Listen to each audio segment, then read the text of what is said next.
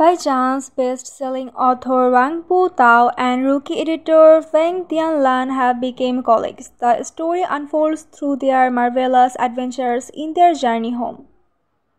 After being attracted by a novel, Feng Tianlan ends up working at a publishing house. He never expected that his first assignment would be to send reminders.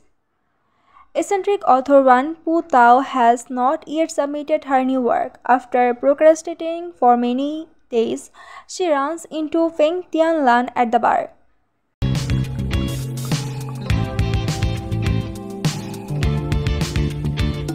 Wang Pu Tao tells Feng Tianlan that he needs to agree to her terms if he wants her to submit her work. As a result, the two embark on a journey together.